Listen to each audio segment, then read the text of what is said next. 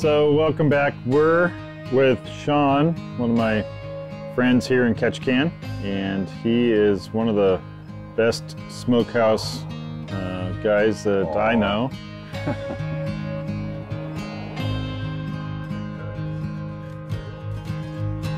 I begged him and he let us come over and kind of film his process and his smokehouse and everything he does to get his fish smoked up, which is one of the better ways to eat salmon in my opinion. Oh yeah.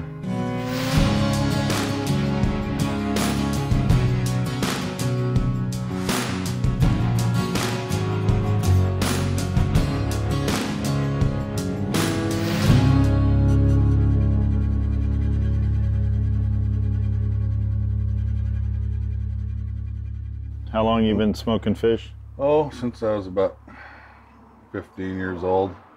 Once I was allowed to try to do it myself by my father. Yeah. You know, it was awfully watchful about everything, but yeah, sure. I've been doing it 40, 50 years. 25 years? Yeah, 25 years.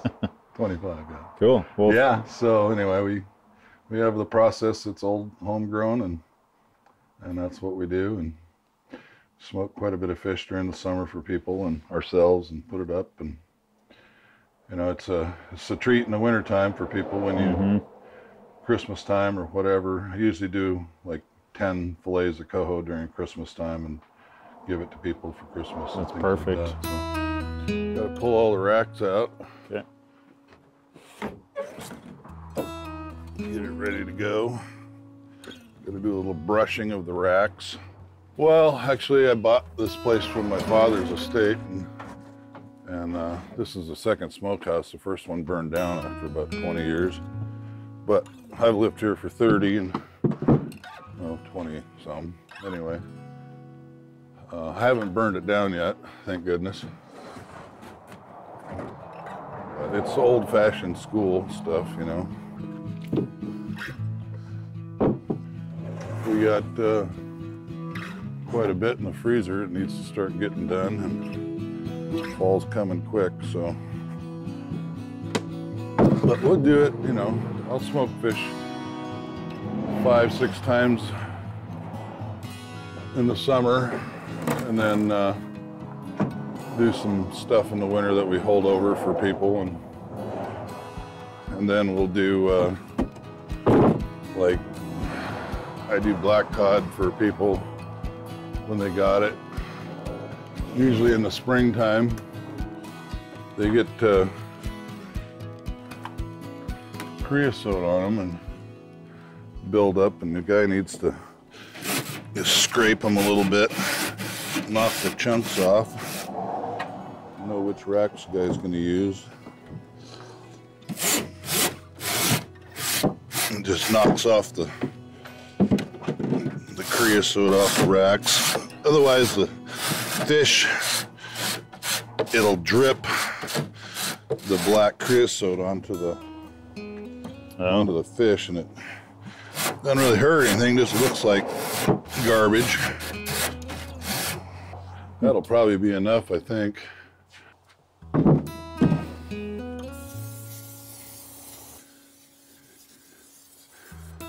The smokehouse is made out of spruce with cedar batten board siding, shake roof, and inside all the racks are spruce. Okay. You usually put the fish up on about the 3rd rack up to start with, and then the heavier pieces on the top. Off to our fire making. How old is this one? This thing's about 30, maybe 35 years old. Wow. Yeah. I have some dry alder and some green alder. Get the dry alder in there, put the green stuff on the outside here, and then use the old briquettes from before, essentially. That one can be saved.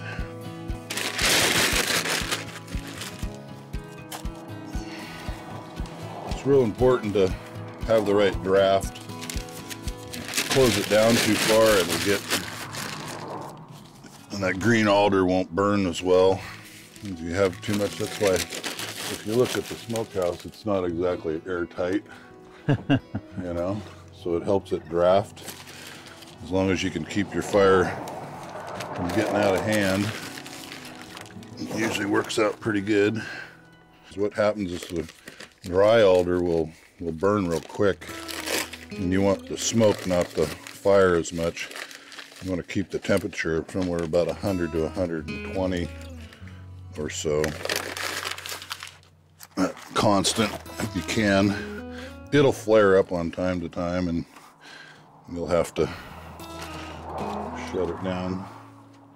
Sometimes I have to take some of the coals out to cool it off and put greener alder on top of it.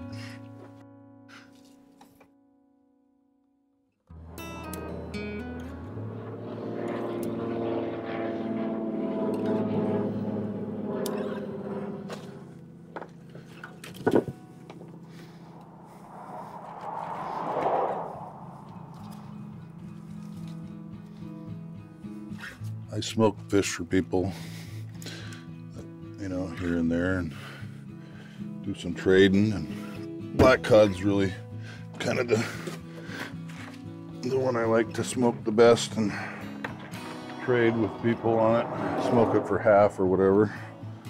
We think that's going to go now. So we'll let that thing percolate. And the next thing to do is to come on yonder. So the fish I cut yesterday and salted and sugared it down yesterday, and then put it in a cooler here with some ice in it to keep it cool. So that's been salted and sugared, brown sugar and salt. Put the thin pieces on one rack and the thick pieces on the other. And if there are thick pieces, then I tend to put those thicker pieces to the, if I run out of the thin pieces, then I put the thicker pieces to the other side of the rack. So the salt firms it up? Somewhat, yeah. The salt firms it up and it pushes some of the water out. That's why you see quite a bit of juice in there. What I do is I hand salt it with mild cure salt that I get from the cold storage, and then I sprinkle brown sugar on it and let it sit overnight for at least 12 hours, and then it's good to go. A lot of people air dry it for several hours until it gets kind of tacky, but they generally do a brine where they do use water and some salt and sugar solution that is real wet, and so they need to dry that stuff and get it kind of tacky. But this is already, you know, it's got some tackiness to it. If I see any excess salt or sugar or whatever that I don't like, I will wipe it off. But I don't rinse it off. It's already been rinsed before I do it, you know, so it's clean.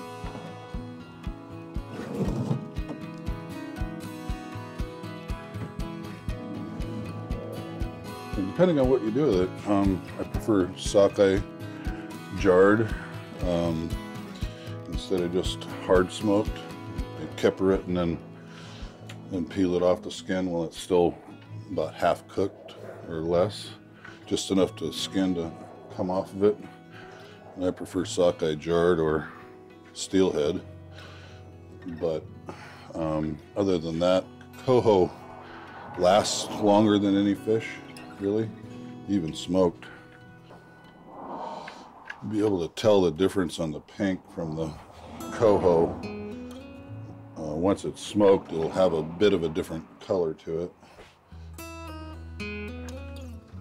Less brilliant, I guess you could say.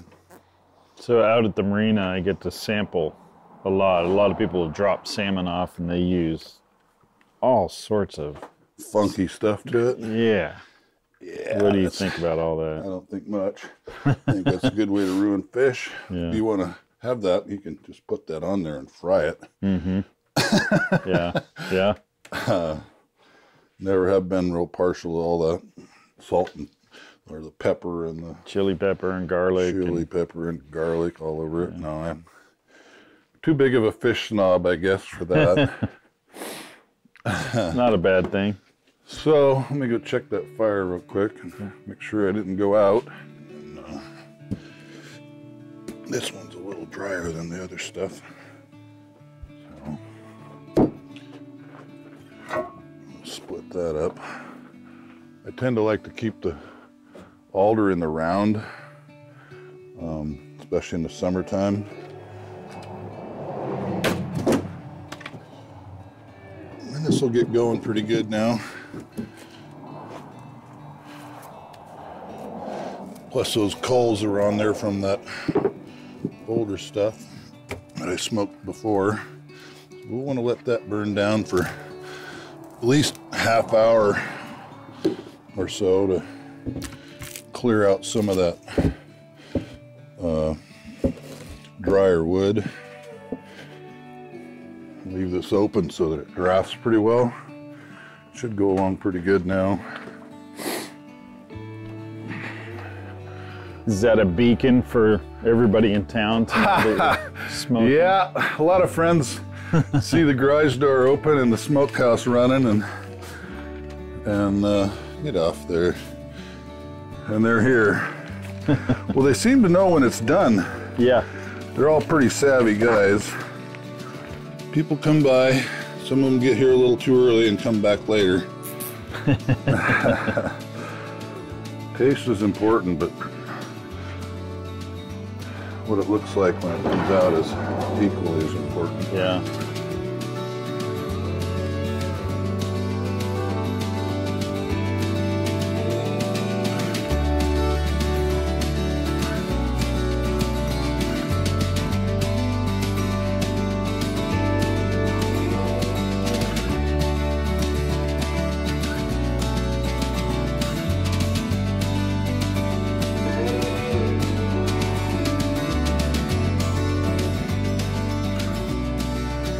You freeze these?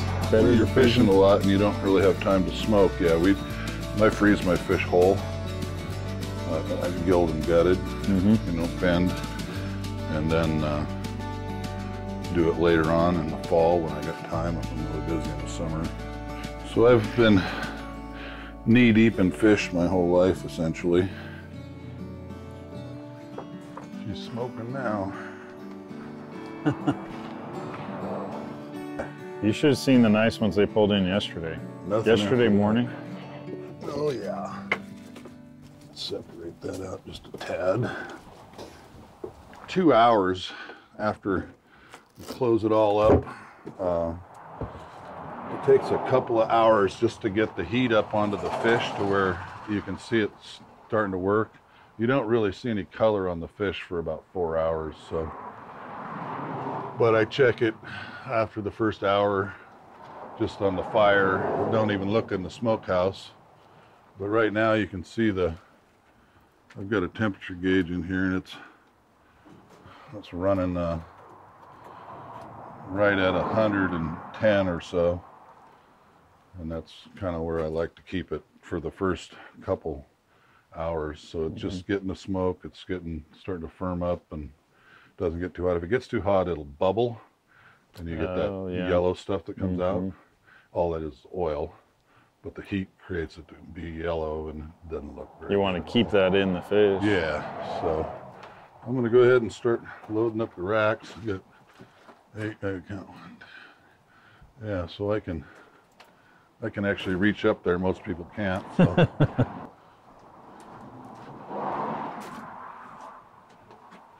We always start at the top because you don't want to knock black stuff onto the bottom layer when you're putting it in there.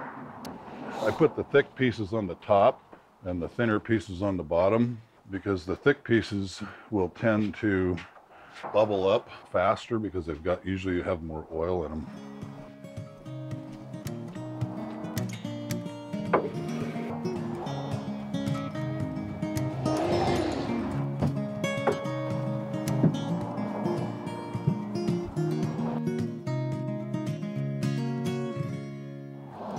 What I find is most important is the ability to pull the fish up higher and get it away from the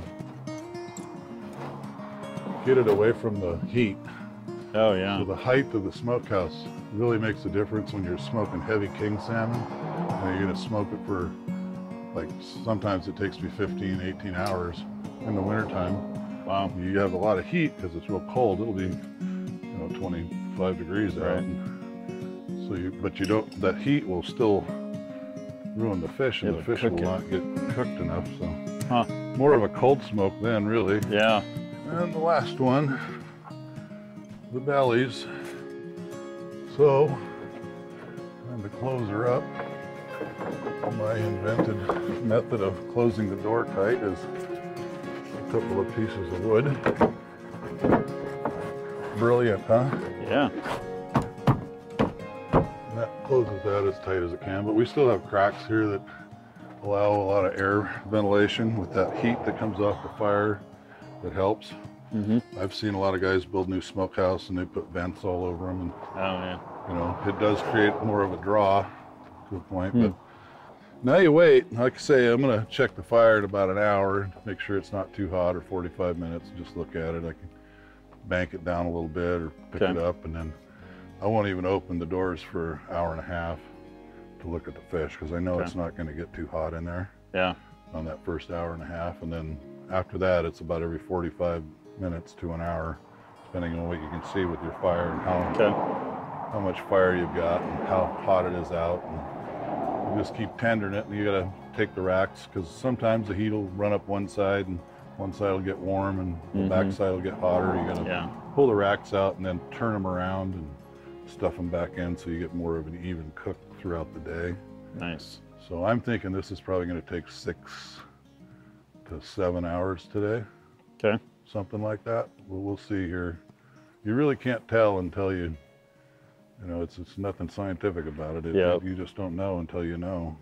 After about the first 5 or so hours, you can tell where you're at. Getting close. How long it's going to be. Okay. But I've had it where I thought it was going to be done in 10 hours and been there 14. And it's always worth it when you come out with a finished product, no matter what.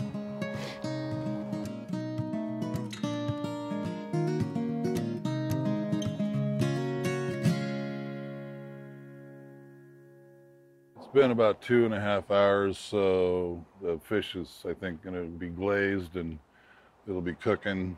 Now it's glazed up, so I got to watch it to make sure it doesn't get too hot. We'll open it up, and I had to go ahead and add some wood a little while ago. Got a little warm, but we'll see what the temp is. But should have to switch some racks around and look things over. Make sure it's not overcooking or undercooking. Oh yeah, so the temp has gotten up high. Too high actually, but take these racks and look at them, and nice. They've already got a glaze on them, so they won't. Now they'll just cook that way.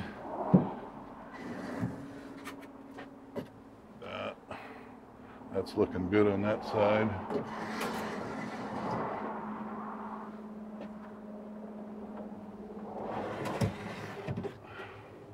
They get to be that color, that's what you want. And then it's just a matter of finishing them off with the light heat, keeping them away from the fire too much. And get up here where we can get at stuff. Like this one can actually come down a little bit because it's not taking as much heat up there. If you see the difference in them. Oh yeah. So it'll take a little more heat. This one here, it's in pretty good shape. Nice. Like that. Roll that around. Definitely tell the difference between the coho and the pinks. Yeah. Right now. Colorization on it's important. This is that king salmon of Ron Porter's that I've done, and it needs to be coming down just a little bit. it's in pretty good shape here. It's just a matter of tending the fire, keeping it low. Probably put one more little piece of wood on there to keep the fire down a little bit. Some of the greener wood, of course, that keeps it from flaring up too much. One day I might get a latch for that, but I don't think you should ever get a latch for that. It just wouldn't be right. yeah. So just keep that fire, that green wood, keep a good smoke going on it. And how quickly will that cool down if you leave the door open or the... it'll actually flare up a lot too much, and then you have to open the top up because it'll be too hot. Gotcha. So yeah, the best thing to do is keep it tamped down as much as possible now. Let that smoke and then check it if it gets overheated. And I just open the doors up for a while, let it cool off, and then shut them. Just leave it open for like 10 minutes. Yeah. Cools everything off. It does get the fire going a little bit, but it's still cools everything off, and okay, it's good to go. Awesome. So yeah. Hurry up and wait. Yeah, well. Wait for the prize. Wait for the good stuff to come out. Huh. But it's smoking just right. Perfect. And a lot of people use propane burner on it, but what happens is there's so much humidity in propane when it burns. Yep. So they go with a electric base cooker and a big frying pan. Yeah. And chips, you know. But then you don't get the full roll smoke content out of it that way. So it's better if you just do the fire and tend it all the time if you've got the time. I usually take the whole day off and just do it, you know. That's awesome.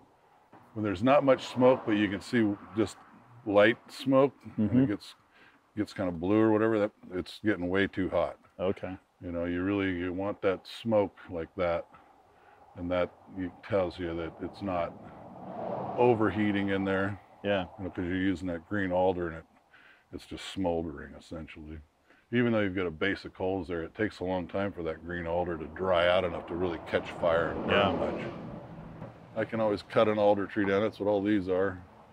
So if I need an alder tree, I know where to pick them from. Yeah. Yeah, green is when you first cut it. The best time to cut alder is when the leaves are down and the sap's down in it. But the stuff that I got, that I cut up the other day had, you know, summertime stuff. So best time to cut it is in the fall when the sap's down, or the spring before it comes up. So there's not as much sap in the wood. And yeah, so I've heard that the alder bark is better peeled off. What do you think about that? I don't bother with it. Doesn't matter. I never have. I've just gone ahead and used it the way it is. You're a gentleman. Thank you. Yeah, so I've never really bothered too much with the bark. It doesn't seem to affect the... We're going to have a bunch of guests here. Gonna call the fire department up here. Yeah, look at you. How you doing? Bunch of buddies smelled the smokehouse, I guess. Yep, It doesn't take smokehouse much. on. And they hands me a sausage McMuffin when I got smoked fish coming out. That's awesome. Yeah, so it Cool. takes a little while for the alder to season up where it's drier. It takes a couple of months, you know, if you don't cut it and you just leave it in the round, it takes a couple of months for it to dry up more than just straight up green alder that you just cut. Yeah. So if you can have that little bit of a mix to it, so you can, if the fire gets down too low because it's too green, it doesn't burn well enough, you can always throw that one little chunk in there that's dry. Yeah. And it helps it flare up a little bit. You still have the alder, because otherwise you don't want to put hemlock or you don't want to put anything in there but alder. Yeah. So It's cool. Well, I'm excited for our next door opening. And yeah, when we open the door again, it'll be, you know, I'll have to take some of it out earlier, but okay. we'll get it all out and set out and Okay. take a viewing of it. All right.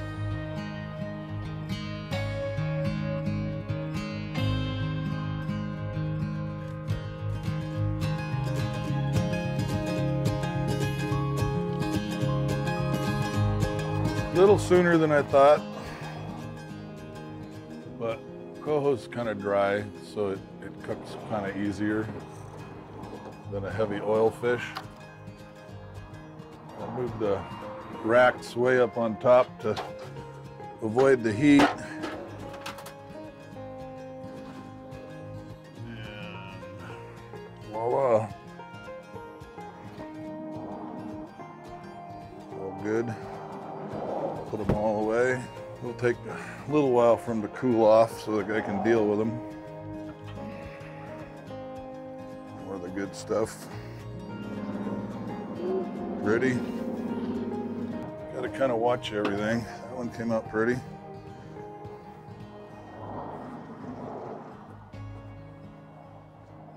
Quite a bit of shrinkage when you end up with it. You might start with 30 pounds and you'll end up with about 24 after the water content leaves it. There.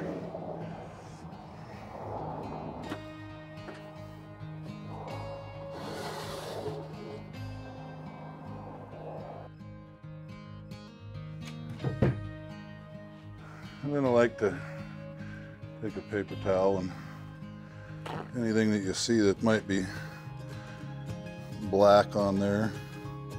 Every once in a while the creosote will drip on it, but wipe off the little stuff off of them. Take and lift them to make sure they come off the rack. Otherwise when they cool they'll stick to it. The skin will stick to the rack even though you've oiled it. So you just kind of, while they're hot, you break that off there. If we had twice as much fish, we'd be having twice as much fun. I think we started with about 65 pounds of fish probably, and probably end up with about a total of 40, maybe 5 out of this. So the fish needs to actually set, so when you touch it, it doesn't, it's very soft now, and you don't want to break it or crack it open. Like if you were to grab this piece, it's already broke open a little bit, but you can see the quality. It's not done too much. It's got lots of oil left in it, and it's not dry. It's now or never. Let's see what it looks like on the inside.